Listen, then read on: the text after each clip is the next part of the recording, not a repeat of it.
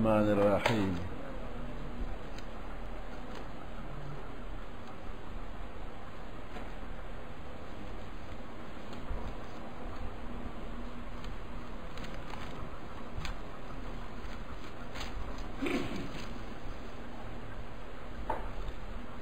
فصل في قسمة التركات.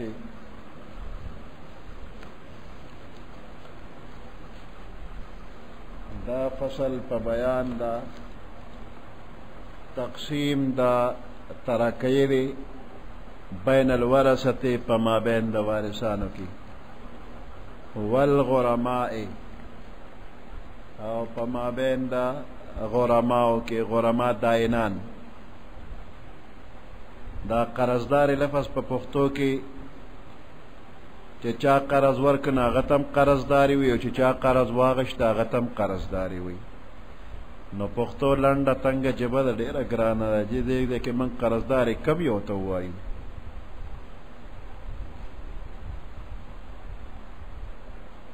چې دا کم بنده قرض اغشتی دی نو دې که خپل چا نه څه پیسې میسې غواړي پیسې راکړه که نه قرضداري م تنګوي نو هغه داین ته دې قرضداري وي. او هغه که چا سره وي فلانې مې قرضدارې دی دواړه یو شی دی، هېڅ فرق یې پښتو کې نشته دی. نو عربي فراخه وسیعه ژبه ده. د قرض ورکوونکي دپاره داین لفظ دی او چا چې قرض واغشت هغه ته مدیون وي. دواړه واضحه فرق دی. د مدیون ته غریم هم وي، جمع غرما ده. نو دې کې دا فصل دی په تقسیم د ترکاتو کې. دا ترکات په چا تقسیم بین الورثه یا په چا تقسیم بین الغرما. دا عطف په واو سره صحیح نه دی. فصل فی قسمت الترکات بین الورثه والغرماء دې کې دا واو صحیح نه دی. ځکه که دا قرض د کل مال نه کمو د کل ترکې نه کمو نو قرض به خلاص شي او چې څه پاتې شي هغه به په قرض د وارثانو باندې تقسیم شي. نو دې کې حاجت نشته د تقسیم بین الغرما. هغې کې خو چې چا څومره خپله حصه د هغې واغېشته د غرماو په منځ کې د تقسیم حاجت نشته دی. بین الورثه تقسیم به وي. او که دا مال دومره و چې قرض پې خلاص شو او وارثانو ته څه پاتې نه شو نو بیا حاجت نشته دی فی قسمت الترکات بین الورثه. وارثانو ته هېڅ شی پاتې نه شو. نو دې کې جواب دار چې فصل فی قسمت الترکات بین الورثه و بین الغرماء. نو جواب دې کې دا چې بأن المراد بین الغرماء فلفظ بین مقدر اي بين افراد هذه الطائفه وبين افراد هذه الطائفه. نو فالقسمه متعدده دا تقسیم یو نه دی، دا ګڼ دی. بتعدد احوالها تقسیم یو نه دی. لا واحده على الطائفتين معا. او یا به داسې وی چې بأن الواو بمعنى او فصل في قسمة التركات بين الورثة او الغرماء. او الغرماء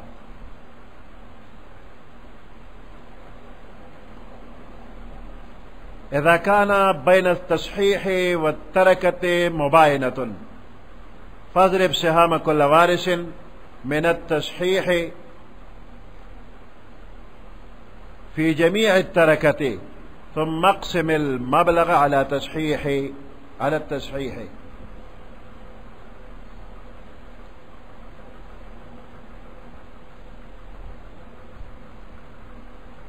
فاضرب سهام كل وارث من التصحيح في جميع التركة ثم اقسم المبلغ على التصحيح. مثاله بنتان وأبوان.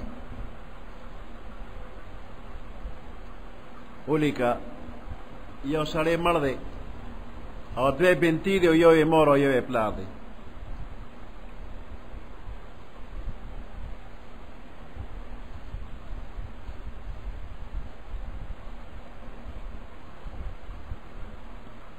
بنتان و ابوان مسئله جوړه کا د مور له سدس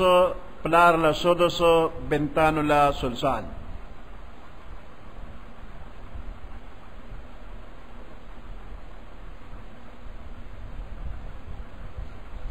مسئله د شپږو نه جوړه شوله نو یو سدس د مور یو سدس د پلار سلسان څلور د لورګانو.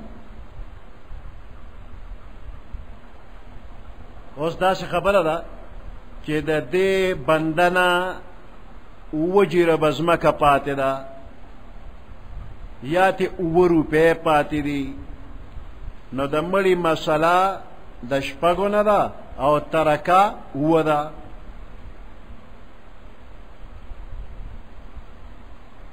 نو ګوره د تصحیح د مسلې او د ترکې په منځ کې تباین دی. تصحیح د مسلې د شپږو نه ده او ترکه اووه ده نو د شپږو د اووه په منځ کې تباین دی. نو دی وایي اذا کان بین التصحیح والترکة مباینة که د تصحیح او د ترکې په منځ کې تباینو نو فاضرب سهام کل وارث من التصحیح فی جمیع الترکه. نو ځان ته یو قاعده ولیکه سهام کل وارث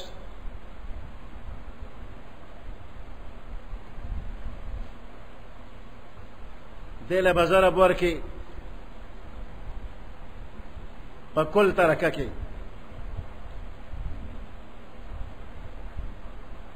او تقسیم به کې په کل تصحیح ثم اقسم المبلغ على التصحیح.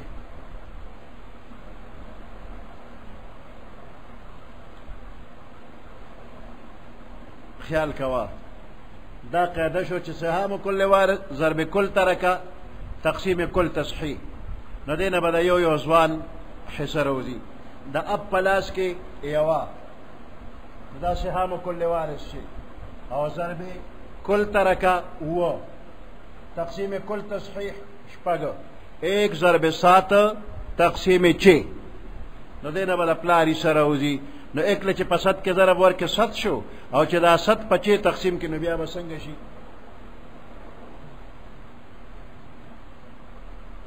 دا ست چې په چھ تقسیمې نو چھ ایک انچی نو دا ست نه چې چھ لرکې نو ایک نو ایک صحیح ایک بټه چھ یو روغ او یو سدس دا د اب ورسېده.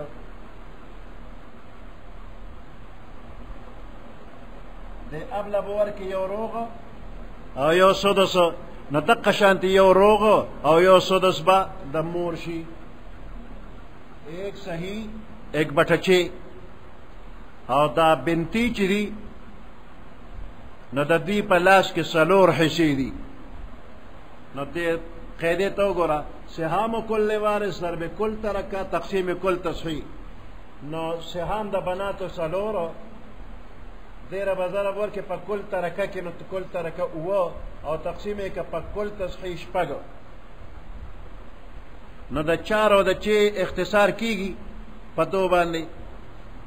دو دونه چار او دو تینی چھ کیږي که نه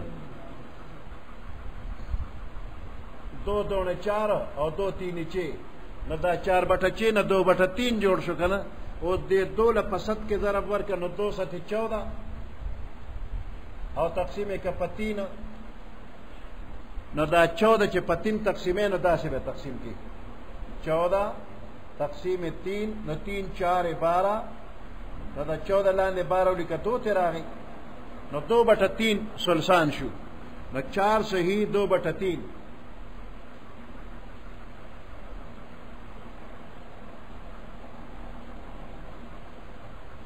نو دا اب ایک صحیح ایک بٹا چی دا ام ایک صحیح ایک بٹا چی اور دا دو بنتو چار صحیح دو بٹا تین. مثاله بنتان و ابوان والتركة 7 دنانير وإذا كان بين التصحيح والتركة موافقة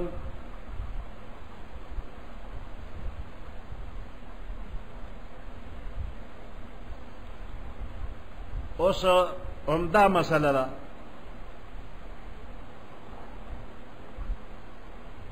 خدا ترکه چې ده نو دا به 8 روپۍ کو 8 روپۍ واذا كان بين التصحيح والتركه موافقه ترکه 8 او مسله د شپږو نه ده د شپږو او د 8 په منځ کې موافقت بالنصف دی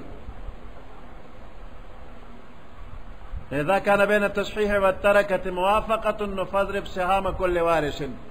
دا سهام كل وارث دی له پس کې ضرب ورکی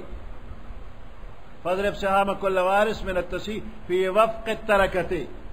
نو دا کل ترکه په دې باندې با وفق الترکه ولیکي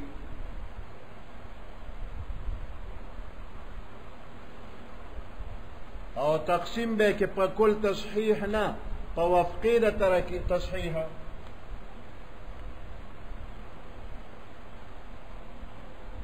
كل وارث فاضرب سهام كل وارث من التصحيح في وفق التركه ثم اقسم المبلغ على وفق التصحيح نو فالخارج نصيب ذلك الوارث نو خارج قسمت با برق دق وارث جوړ شي اوس دې قاعده ته وګوره او د ابحث والا سهام كل وارث د ابحث یوا ضرب باور کې په وفقی د ترکه کې ترکه اترا وفقا نصف د 800 سلور 4 کې ضرب ورکا او تقسیم کا په وفقی د تصحیح تصحیح د شپږ وفقا نصف 3 نو 1 ل 4 کې ضرب ورکا په 3 تقسیم کړه 4 کې 4/3 دا 4 اولګه په 3 تقسیم کړه 3 کې 3 او دا 4 چې 3 لاړ 1 صحیح 1/3 نو دا اب 1 صحیح 1/3 دقه شانته د مورم 1 صحیح 1/3 یو روغ او یو ثلث او دا د بنتو پلاس کې سلور نو سهام د دوی سلور ضرب باور کې په وفقې د ترکه کې د ترکه نصف د 8 نصف سلور او تقسیم کې په وفقې د تصحیح د شپږو نصف 3 4 ضرب 4/3 4 4 16/3 نو دا 16 چې په 3 تقسیم کی نو 3 5 15 نو 5 صحیح او 15 د 16 نه لر کې 1/3 نو 5 صحیح 1/3 پوه شوې په فالخارج نصيب ذلك الوارث في الوجهين هذا لمعرفة نصيب كل فرد دا طریقه د پیژنګلو د برخه د هر یو فرد اما لمعرفة نصيب كل فريق کته پیژنګلو غواړي د برخه د هر فریق نو فاضرب سهاما فاضرب ما كان لكل فريق من اصل المسألة ضرب باور کې اغي سیلا چې د هر فریق د اصل مسلې نه لکه اب پلاس کې یو د پلاس کې یو د یوې بنتې پلاس کې 2 د 2 بنتو پلاس کې سلور ډېر بازار ورکی من اصل المسألة في وفق التركة فوفق التركة ثم اقسم المبلغ على وفق المسألة تقسيمك فوفق مسألة التصحيح إذا كان بين التركة والمسألة موافقة تكل موافقتي لك شيء أو أت وإن كان بينهما مباينة أو كمنس كي تباينه نفضرب في كل التركة كل تركة كي بضرب ورك لك سط ثم اقسم الحاصل على جميع المسألة فكل مسألة بتقسيم كي فالخارج نصيب ذلك الفريق خارج قسمت نصيب ده هر فريق شلا في الوجهين فمباينة أو توافق دوارو كي پده پوشوه وای کنه پوشوه سوکشتا چه وی نپویگم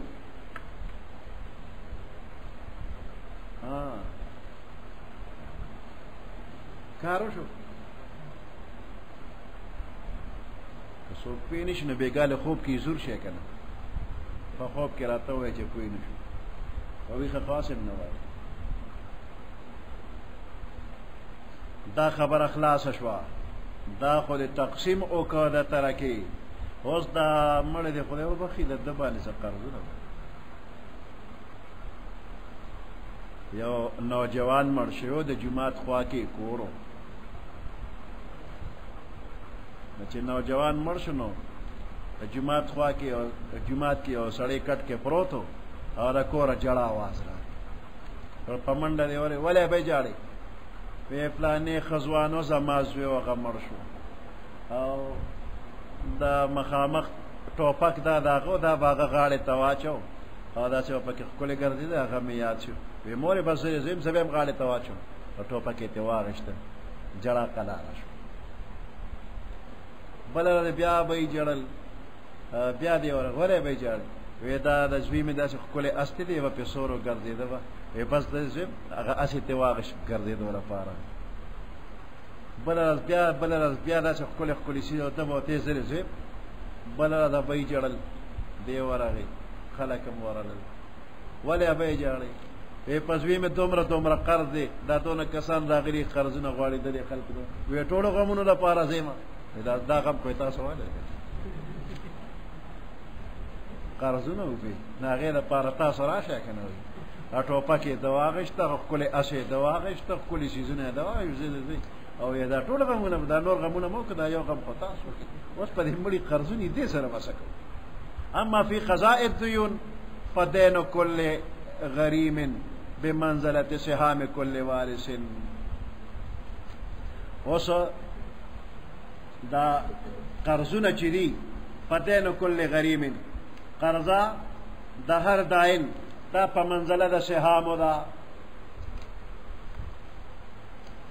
قرضه ده هر داین په منزله د سهامو ده بمنزلة سهام كل وارث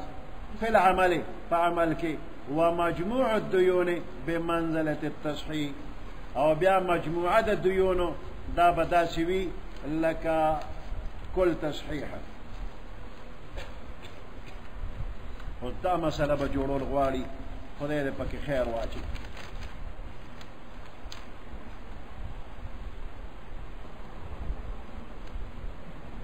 یو سړی دی چې هغه څه قرضه اخیستې ده د زید نه او څه د عمر نه او څه د بکر نه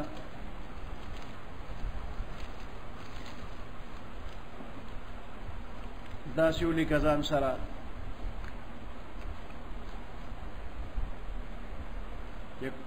زید 12 روپۍ ورکړي دي قرآن کا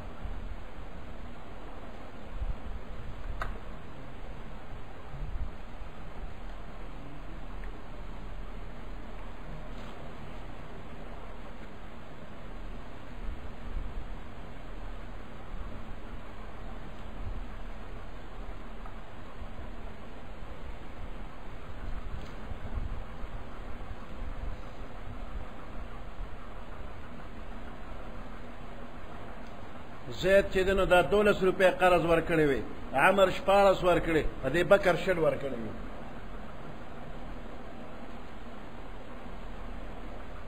دا قرضونه دي او د دنه قرضه پات مال ته پاتې شوی دی 12 روپۍ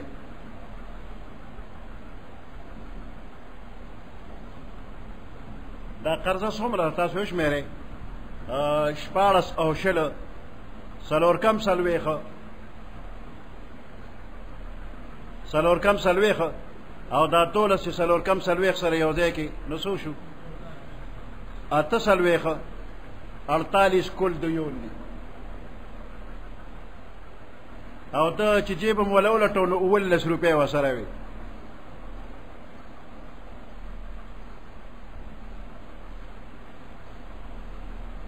نو د زید وی زما خو 12 روپۍ دا مال راکې 15 ته پاتې شوي ځان له پسې چڼې منې والې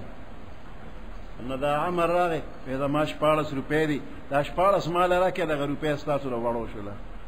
د بکر وی زما 20 روپۍ د 19 ټولې مال راکې 3 به درته وبخمه نو یو په قلارېدی شو خو هر یو وی ما قلار کا او دا بل دې سر وخوري اوس به څه کوو نو اوس خیال وکړه دا 19 چې ترکه ده او ټول قرضونه چې 48 دي د دې په منځ کې تباین دی نو د دې دپاره قاعده دا ده چې دین کل داین ضرب کل ترکه دا ځان ته ولیکه.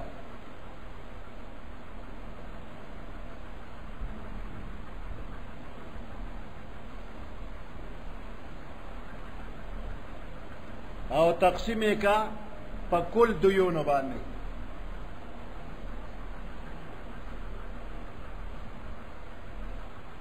فکر کوا زید له 100 روپۍ به ورکو، ده خو د مړي له 12 روپۍ ورکړه، خو موږ دله 12 روپۍ نه ورکو. دا 19 په ټولو تقسیمو. څنګه به تقسیمو؟ نو دین کل داین ضرب کل ترکه تقسیم کل دیون. نو زید د ده قرض چې دی نو 12 دی، دله به ضرب ورکړي کل ترکه 19 کی، او تقسیم یې که په کل قرضونو باندې چې 48 دی. دین د هر داین ضرب کل ترکه تقسیم کل دیون. دا قاعده ځان ته ولیکه، په دې به کار چلی. دا په تباین کې چې کله د کل ترکې او د دیونو منځ کې تبایني، نو دا قاعده ده. نو د زیدي څونه جوړېږي؟ د دې 12 او د 48 اختصار کېږي 12 ایکن 12 12 4 48. دا 12 ایکن 12 او 12 4 48. نو 1 ضرب 17 بٹا 4. نو 17 چې په 1 کې ضرب وخوري نو 17 شو، او په 4 تقسیم کا نو 4 4 16. نو د 7 نه چې 4 لاړ 1، نو 4 صحیح 1 بٹا 4 په باندې 100 روپۍ زید له ورکا. زید له بسو ورکې په باندې 100 روپۍ. اوس براشي د عمر عیسی، نو دین د عمر 14 روپۍ دی. دین د عمر 14 روپۍ.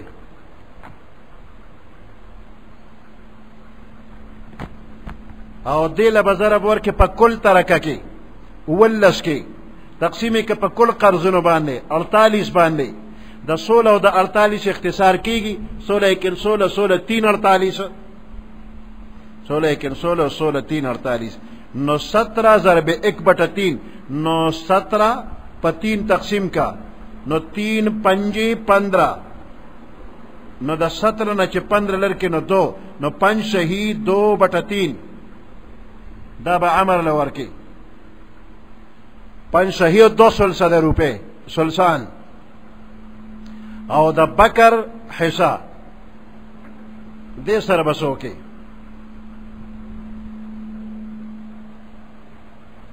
د بکر 20 روپۍ ضرب کل ترکه 19 تقسیم 48 ټول قرضونه. د 20 او د 48 اختصار په 4 باندې کېږي. نو 4 5 20 او 4 12 48. 12 4 48.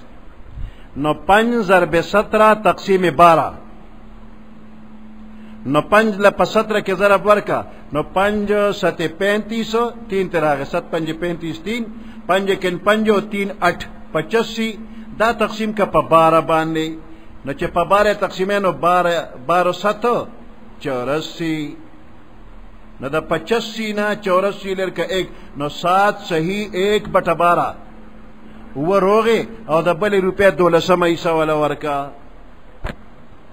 په دې پوه شوې یا لکه پوهېږې؟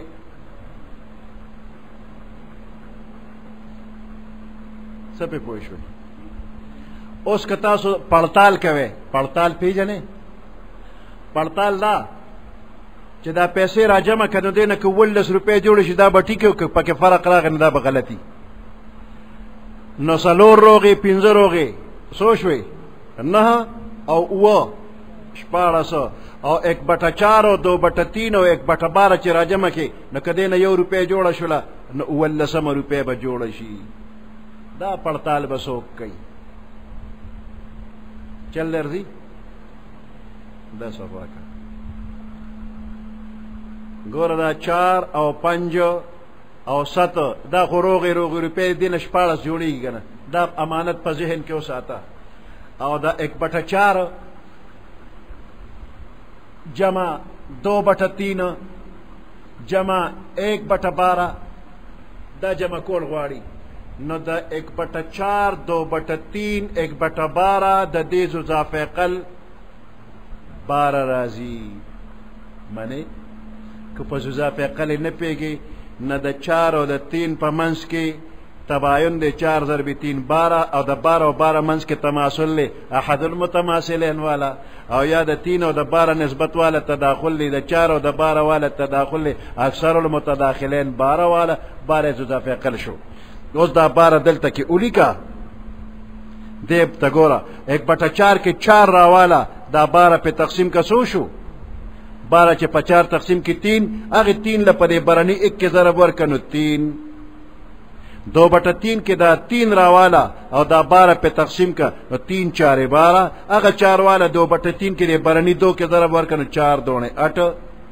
1/12 کې دا 12 راوالا 12 په تقسیم کا نو 1 لدی برنی 1 کې ضرب ورکنو 1 نو دا ټول جمع کا 3 جمع 1 4 او 8 12/12 مساوي 1 پړتال او شو دا شی ټیک دی پوه شو په کمه پکې نه راغله پړتال او شو زه خو په پېښم تاسو په پېښو خره چې زه په پېښو ټیک شو راګه اوس دا راته وایي کدا جیب منګ ولا یو مخامخ جیب مولټو نو د مړی سره 10 روپے دا ترخ جیب چې مولا اولټو 1 روپے پکې بل مروته اوس بس کوي ماشاءالله څوک تیار دي چې دا وکي دا ادلان روان کبره نه دقه روان کزا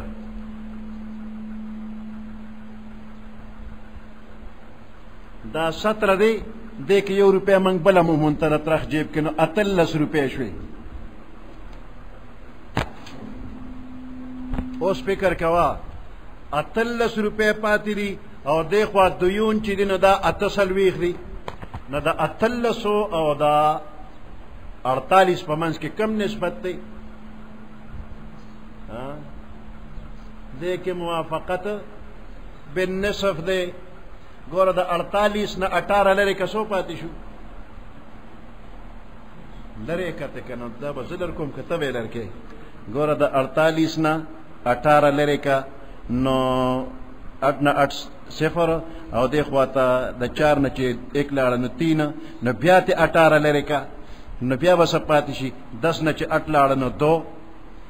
او د خوا د 3 په ځای اوس 2 نو 2 نه چې 1 لري کې نو 1 12 پاتې شو او د 18 نه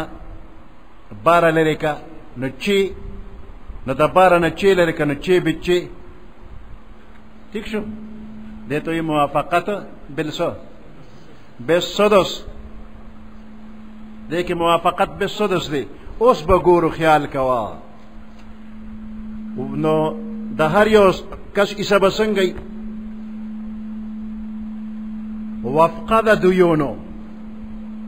دا بلولی کا وفقه د داین وفق کل داین ضرب وفقه دا وفقه د کل داین نه دینو کل داین ضرب وفقه دا ترکی او تقسیم وفقه دا دیونو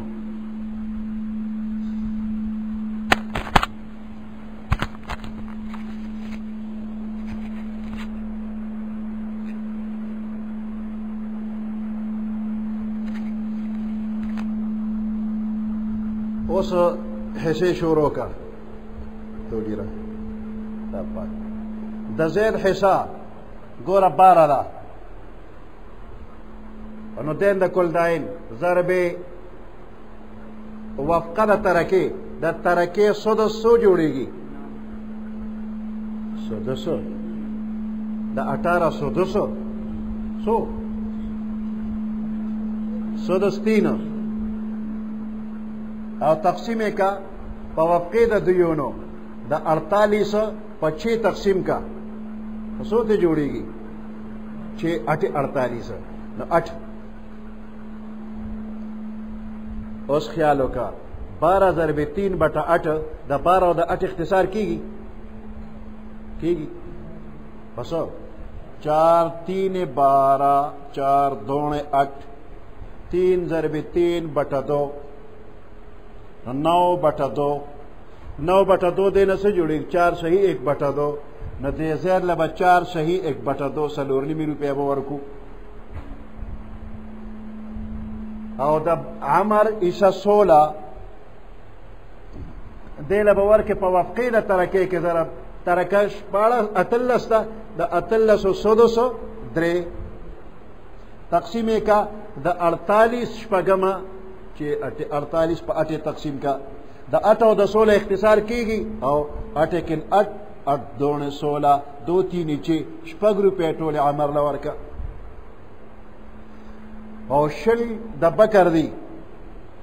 دیل ضرب ورکا پا وفقی دا ترکی کے پدری کی او پا وفقی دا دوینو پا 8 تقسیم کا دا 8 او دا 20 اختصار کی گی پا 4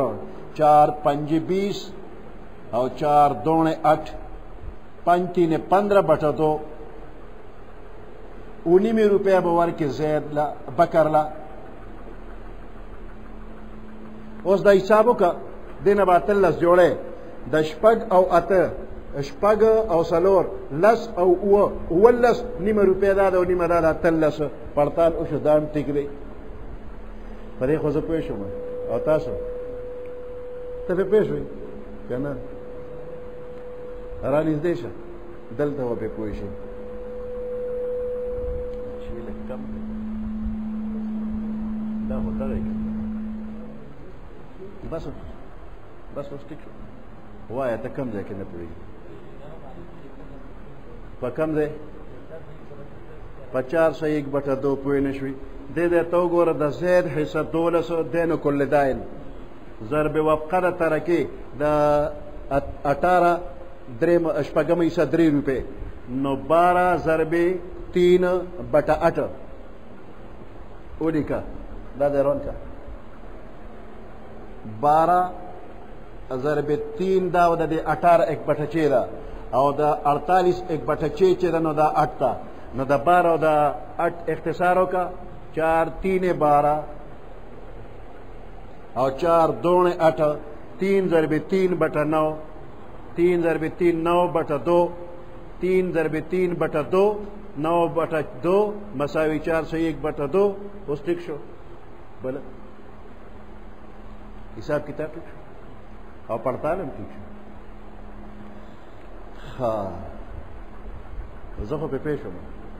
تاسو بل څوک ځوان شته ټیک شو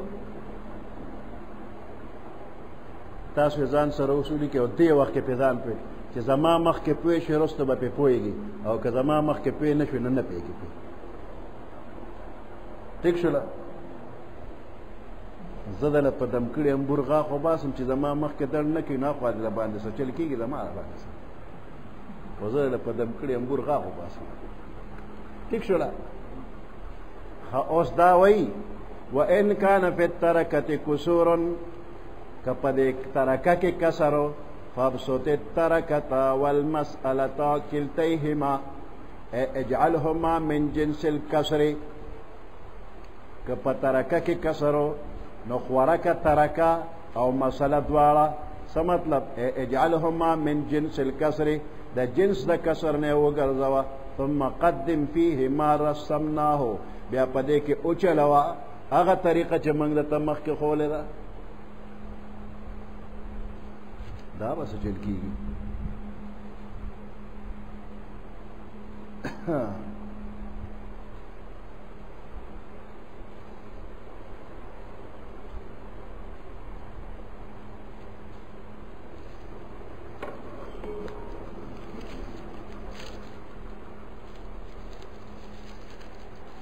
دے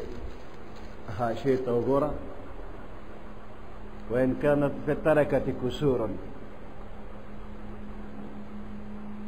مثال پتور باندے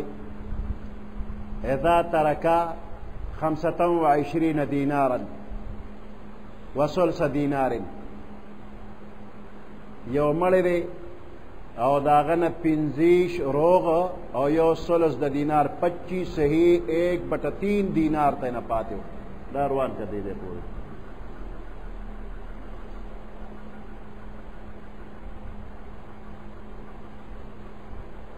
25 صحیح 1/3 دینار او وارثان ته نسوک پاتې یو مور او یو خاوند او 2 خويندې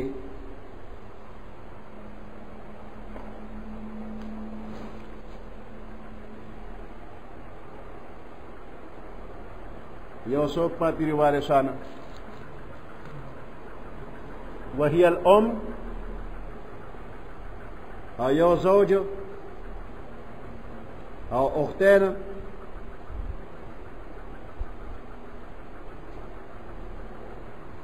لابوین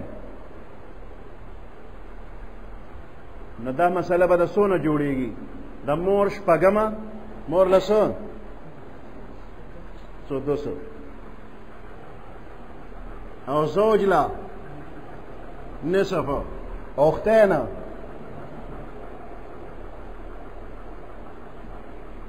سدس او نصف او ثلثان په مسله کې راغلي دي دا به د شپږو نه شپږو کې سدس یو د مور نصف پکې 3 د زوج ثلثان پکې 4 دا د اختینو نو 3 او 4 و او یو اته عولو که مسئله د شپږو نه اتو ته لاړه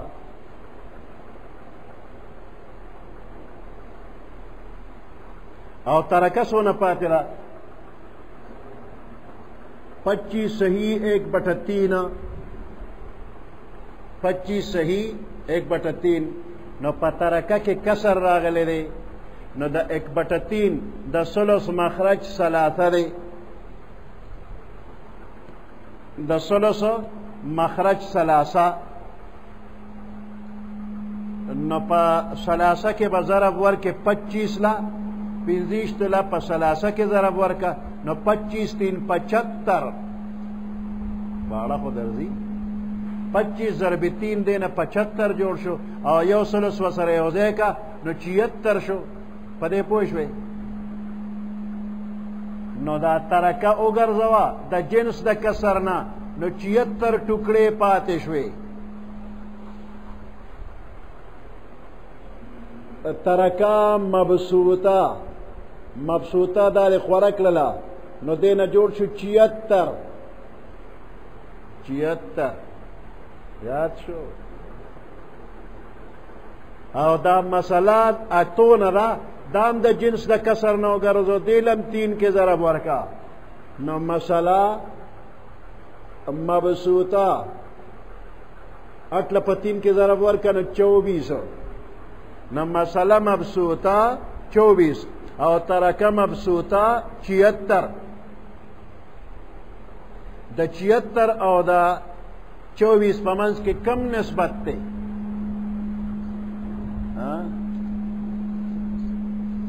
وګورئ کنه نسبت معلوم کې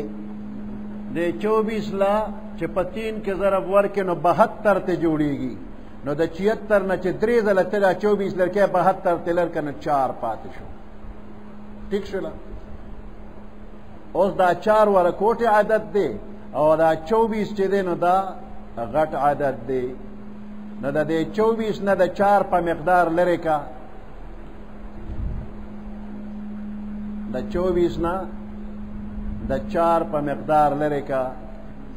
نو 4 5 20 15 ځله ته دا 4 لري کا نو 4 پاتې شو خو 4 بل خو 4 نو دې ته موافقت ب4 که موافقت بالربع شو خاص بیا دې حاشیه توخیجه فأصل المسألة من 6 وتعول إلى 8 للزوج 3 وللأم 1 ولكل أختان 2 فالطريق أن يضرب 25 في مخرج الكسر 3 حصل 75 ويزاد عليه 1 فصار 76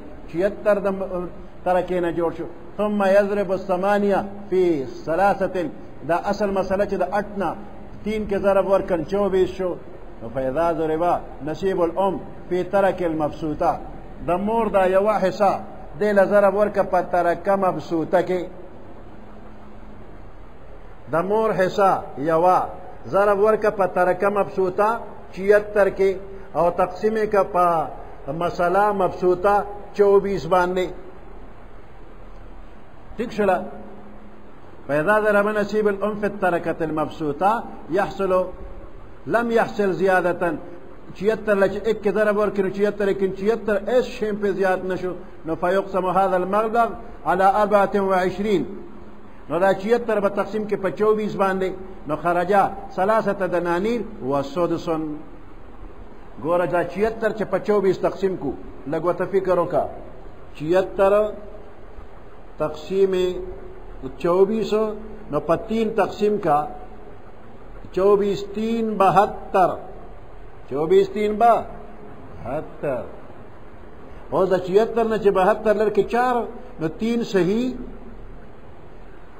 اور 4/24 پسلیرش تو کہ سلور 10 دوست دے نو 1/6 نو دے مور لبا 3 روپے روغی دبلی 110 ورکے او دے زوج پلاس کے 3 ام دغه طریقه به دې سره مو کې ونصیب كل من الاختين ضعف نصیب الام د اختینو کې د یوې دوه کېږي که نه نو د دې ام دوچن نو د دریو دوچن سو شپږ او د سدس دوچن سو دی ثلث 1/3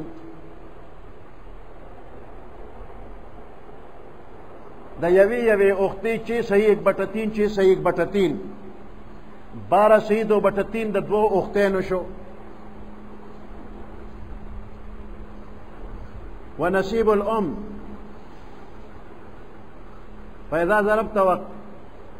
ونصیب فإذا ضربت وقسم الحاصل خرج 6 وسدسان وحصل الزوج 3 امثال دا دی مور دریچن به زوج لورکی یعنی د مور یوی سره د زوج 3 سیری پوه شوی پی نو د دې دریچن به سو 3 نو او دا یو سدس بل سدس بل سدس 3 سدس سو جوړیږي نصف جوړیږي کنه 1/6 1/6 نو 3/6 3/6 نیم شو اوس ګوره دینا 25 1/3 جوړیږي او کنه جوړیږي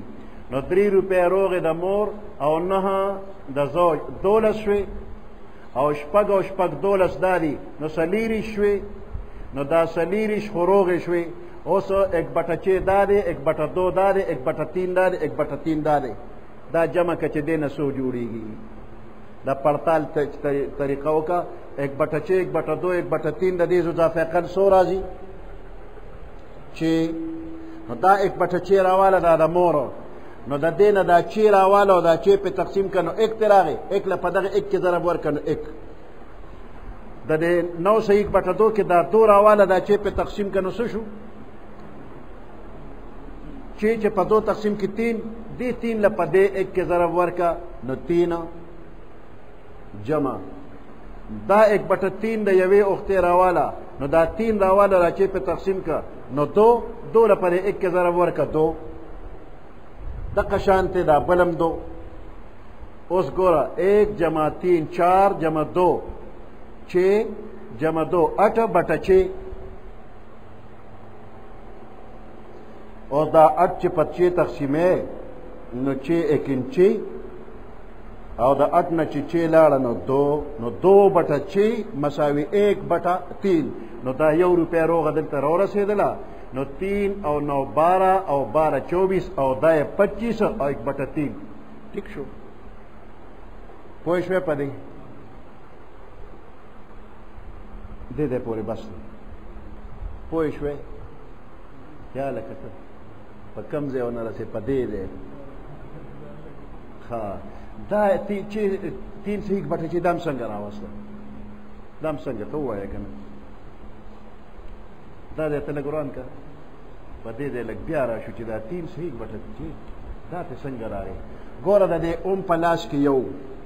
دلم په ترکه مبسوطه 76 کې ضرب ورکړ او په کل مسله مبسوطه په 24 تقسیم کړ نو دین راغی 3 صحیح 1/6 24 3 72 او 1/6 نو دغه شانته ته د لزوج د ایسه راواله او په دې کې ضرب ورکا نو زوج په لاس کې 3 په کل ترکه مبسوطه 76 کې ضرب ورکا او په مساله مبسوطه 24 تقسیم کا